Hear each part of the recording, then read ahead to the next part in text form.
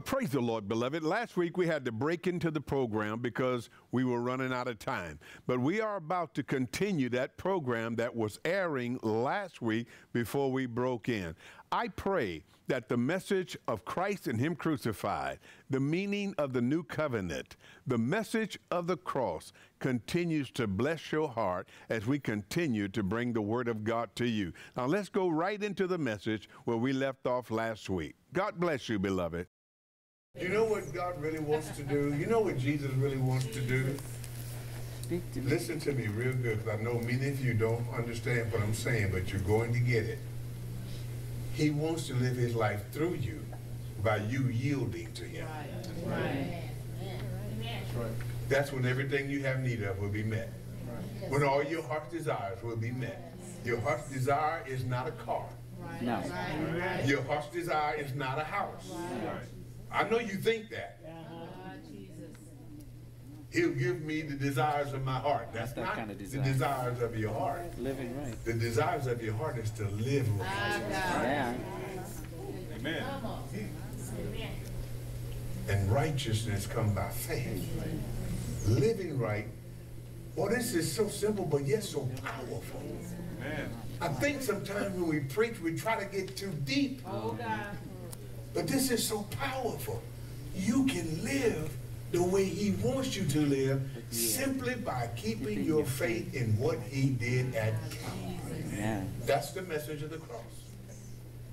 Now, you know how you can know whether you're living right? Listen to me. If you believe right, you will live right. That's good. That's good. If you believe wrong, You will live wrong. you're going to be living wrong. And what do I mean by living wrong? You're going to be doing all that stuff you don't want people to know. You're doing it. And you know you are. But you don't want nobody to know. You're not living right. You know why you're doing that? Because you're not believing right. When you believe right, you will live right. Amen. I heard a preacher say this one time. I want you to turn your Bible to St. John, and I'm going to quit here in just a minute. I heard a preacher say something one time that brought so much conviction on me. St. John chapter 17. Oh, right on it. I'll never forget this statement that he made. He said, I want to challenge you in your life as a Christian. He said, if it were possible for every Christian to live the way you live, would you want that? Think about it. The way you're living right now, would you want every Christian to live that way? Come on, somebody. No. Somebody here, talk to me now. Listen to me. The way you're living, are you sipping on the side? Do you want every Christian to do that? No. Come on. Are you lying? No. Are you committing adultery? Come on. These are the works of the flesh. These things we do. Do you want Christians living there? I come under conviction when he said that. You know why? Because I wasn't living right. Come on. And when I thought about it, boy, this thing is really giving me a problem. When I thought about it, I said, I wouldn't want everybody living like this. So my life wasn't right. And I come under conviction. But you see, today, I wish every Christian could live like I live. All right, yeah. You see, and that's not through no effort of mine. All the curse. It's what He has done in me. Yes.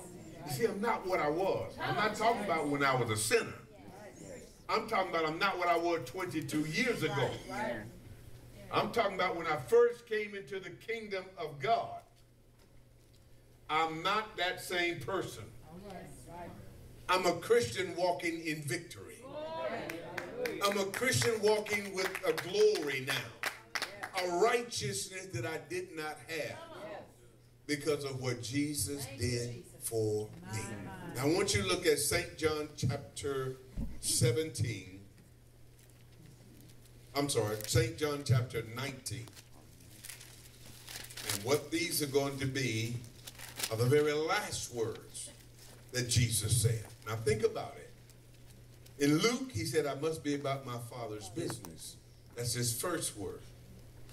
And on the cross, in verse 29, he said, now there was set a vessel full of vinegar, and they filled it with filled a sponge with vinegar and put it upon hyssop and put it to his mouth. When Jesus therefore had received the vinegar, he said, "It is finished." And he bowed his head and gave up the ghost and died. His first words, "I must be about my Father's business." His last words, "It's finished." The way has been made for the people of God to be free. It was done through the life of Jesus Christ. When did he say that? When he died on the cross. Not the resurrection. When he died on the cross, he said, "It is finished." Every bondage that you have in your life can be made whole. But if the bondage is there and you're struggling with it, it's always going to be there as long as you struggle with it. But when you surrender it to God, when you give up and say, "I can't do this," but you did it for me and the work is finished, and I put my faith that, saints of God, you're going to walk out of that bondage into freedom. Now, the message of the cross has a twofold meaning here, and I'm about to quit right here with this. First of all, it's a message of salvation. Secondarily, it's a message of victorious living for the believer. And every one of us that are saved wants it.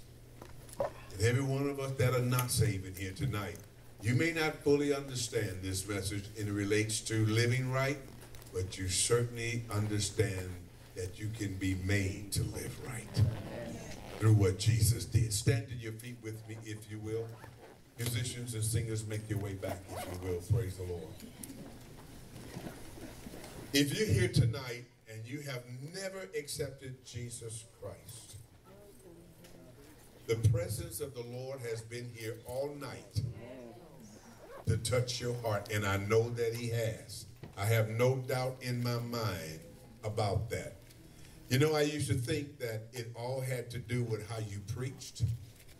But you know, the Holy Spirit moves in the way that he desires to move. And he has touched your heart tonight. If you're here and you are not saved, I want you to hear me tonight. You've never made Jesus Christ the Lord of your life. You can do it tonight. You can be free and you can be made to live right through what Jesus did for you at Calvary. It can be done, saints of God. But you have to come to him.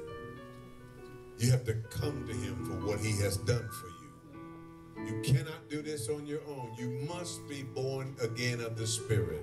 You must give him your heart. And when you surrender your heart to him, he fills your heart with himself.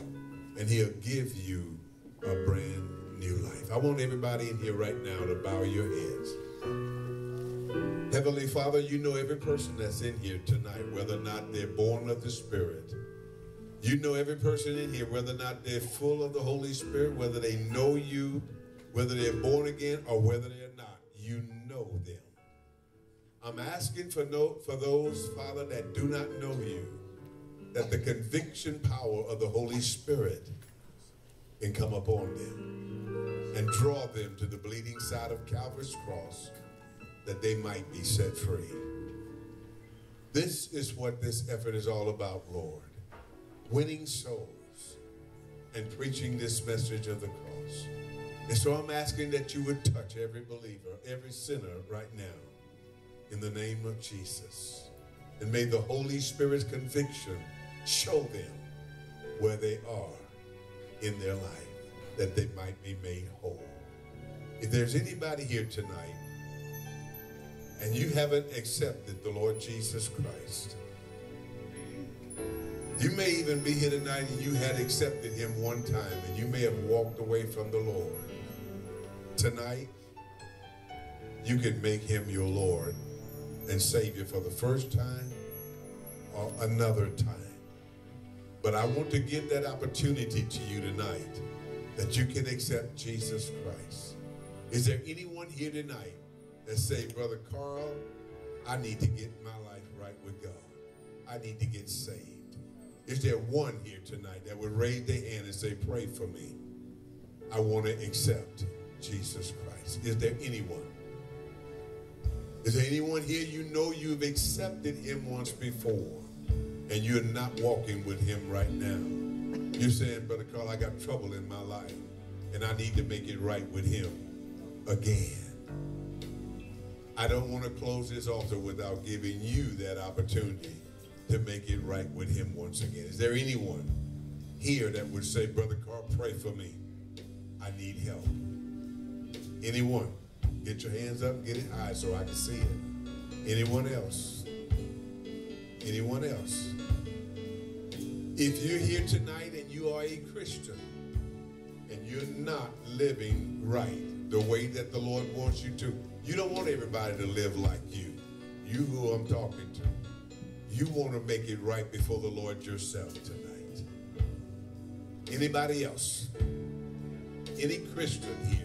I'm talking to you believers now. That you are not living right and you want to make it right with the Lord tonight. And you want to do that right now. I want to make sure you have opportunity to come. Would you sing something, please? Your praise will ever be on my lips, never be on my lips. Your praise will never be on my lips, never be on my lips. Your praise will never be on my lips, never be on my lips. Your praise will never be on my lips. We give you my lips. We give you the highest praise. We give you the highest Heavenly Father, I pray praise. for these We children. give you They the struggle in their highest relationship with praise. their Father. Oh, I'm asking because you we to love you, Lord, that Lord. you would give these children the ability to live, the strength to stand in the midst of a struggling situation. Father, give them that ability tonight, I pray, in the mighty name of Jesus. Lord, I lift this one up before you as well and pray that you would touch them and strengthen them tonight. Give them the strength that they need, Father, to withstand in the midst of a difficult situation. These children love you. They love you with all their hearts, and they're asking for your help tonight, Father. In the name of Jesus, I pray that you will touch this one. Never be on my lips. Your praise will never be on my lips. Never be on my lips. Your praise will never be on my lips. Your praise never be on my lips. We give you the highest praise. We give you the highest praise. We give you the highest praise. We give you the highest praise. Because we love you, Your Lord. faith in what Jesus did for you at Calvary's cross. He will stop the failure in your life. That's all you need to do. That's it. No, you don't want to leave out and say, I'm going to do better. You can't. That's why you're standing here right now. Surrender. You want to say, Lord, I'm putting my faith in what you did at Calvary. You know what happens when you do that? The Holy Spirit is going to help you stand. Not you, but the Holy Spirit. Lift your hands to the Lord right now. Heavenly Father, as I pray for this young lady, I ask in the mighty name of Jesus for the Holy Spirit to reveal to her what she's responding for. The presence of the Holy Spirit to keep her strong and to keep her from failing. Lord, she knows you according to her testimony, but she's failing. Many Christians find themselves here, but Lord, this is the answer. Her faith in what you did at Calvary's cross. Place your faith there and leave it. I want you to pray this prayer with me right now and pray it from the depths of your heart. Dear Heavenly Father, as I stand before you, In the name of Jesus, I have failed. I have trusted in my own strength. I repent of trying to live for you in my own efforts. I surrender to the truth that Jesus lived this life for me. I put my faith in what he did at Calvary's cross. And now the Holy Spirit is strengthening me and quickening my body to live for you in righteousness. I receive what you did for me. In Jesus' name, the victory is now mine through Christ and him crucified. I have victory in Jesus' name. Amen. Amen. Give the Lord a hand clap of praise, everybody. Praise the Lord. Come on, give the Lord a hand clap of praise. Before we leave, and anybody else there, you're struggling in your life with the Lord. And you need what this young lady come to get. You need it. And we don't want to leave without you getting it. Come on, praise the Lord. God's going to do a miracle here with this lady. This lady, her name is Priscilla. Last Sunday, she was watching our television program.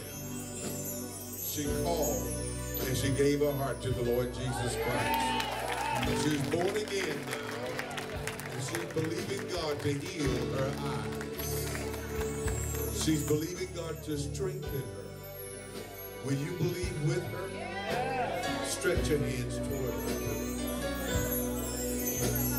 Heavenly Father, where's the oil? Where's the oil? Father God, this is your new, brand new child. I'm asking in Jesus' name for the Holy Spirit, as only you're able to do, Father. Heal her eyes. Heal her where she can see. That the power of the Holy Ghost cause her eyes to open. Cause her vision to be perfect before you and before these people, Father. We're trusting you for the miraculous right now, Father God. Heal by the power of your Spirit. In Jesus' name. Praise the Lord. Now, Father God, I pray for her that what she has heard tonight will be her strength. That she will put her faith totally in what you did, not only for salvation, but to teach her to live right.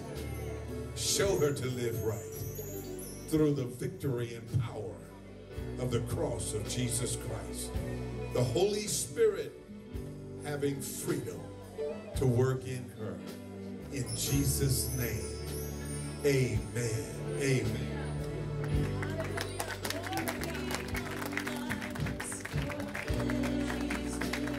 Anybody else, you need prayer tonight before we close?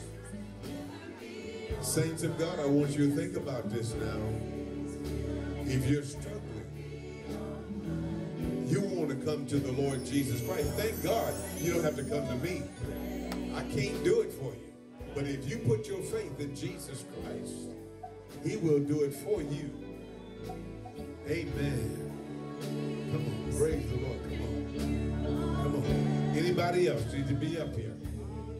Listen, I don't know why the Holy Spirit do it like he do it, but he's the only one that knows how to do it. You see, we can think we know what to do.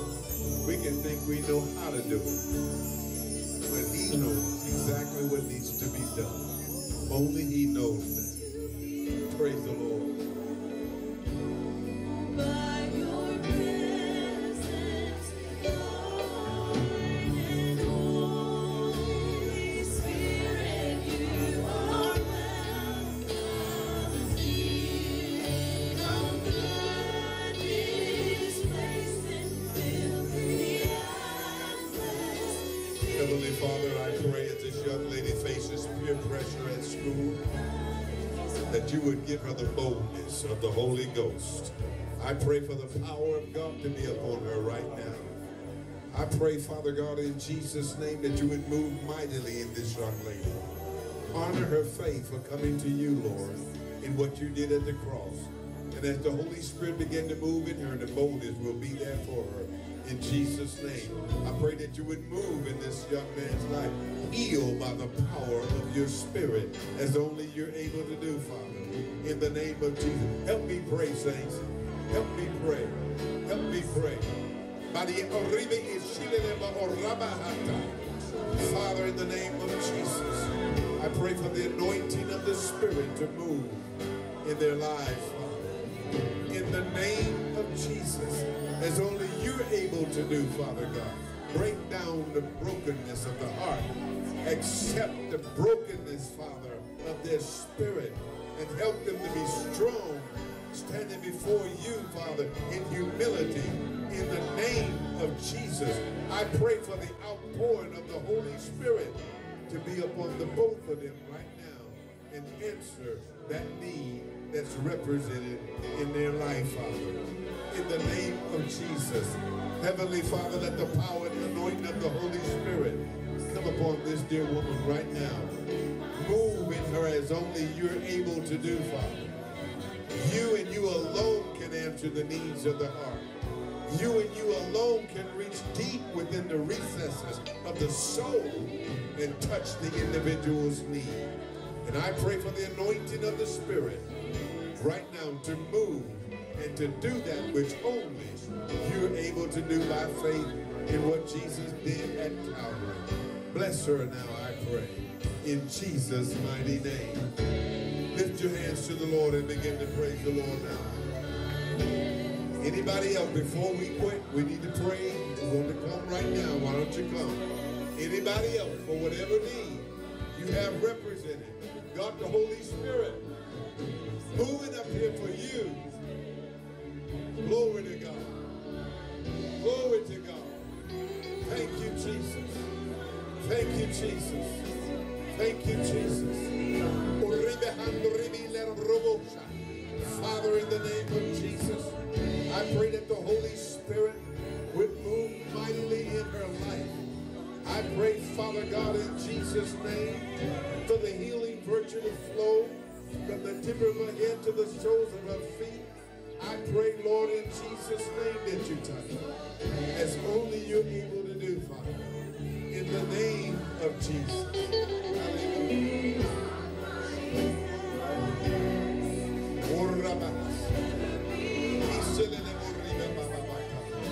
Yes, Lord. Thank you, Jesus.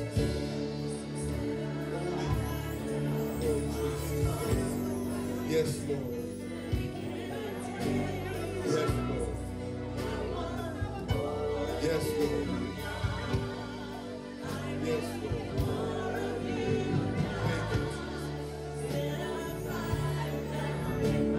Thank you, Lord. Yes, Lord. Glory to God. Glory to God. Glory to God. Thank you, Jesus. Heavenly Father, in the name of Jesus, as your people respond to the movement of the Spirit, I'm asking you now, in Jesus' name, to meet every need. Every single need, Father, meet it, we pray. In Jesus' name, amen. Sister Sherry.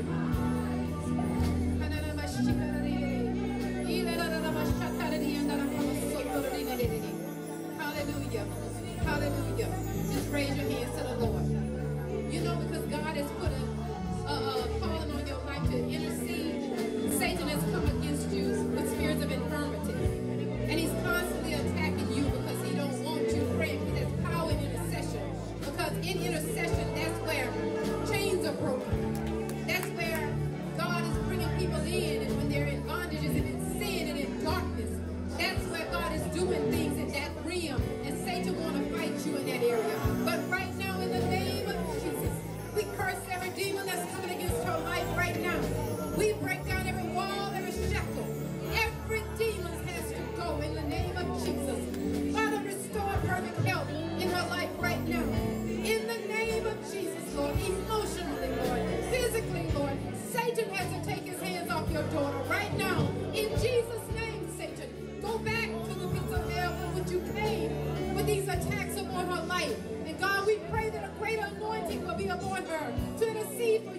people, Lord. To intercede for the lost, Lord. To intercede for the sick, Lord God. And she will continue, Lord, raising people up, Lord, by her prayers, God, and by her faith in you. And we just give you glory right now, God, that you're going to speak to her, Lord. You're going to start sharing some things with her, Lord. Just have a keen ear and hear what the Spirit is saying to you, Sister Sherry. Because God is going to say some things to you in these days to come. He's going to speak his wisdom and his knowledge to you. Just be open to hear what he has to say in the name of Jesus. And go forth in Jesus' name. Hallelujah, Jesus. Hallelujah, Jesus.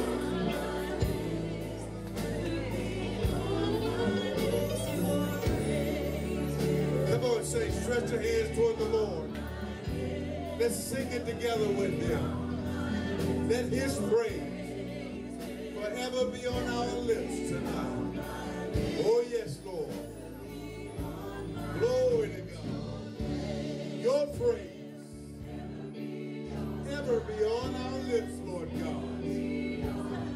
Father, we give you the glory. Father, we give you the honor. In the mighty name of Jesus.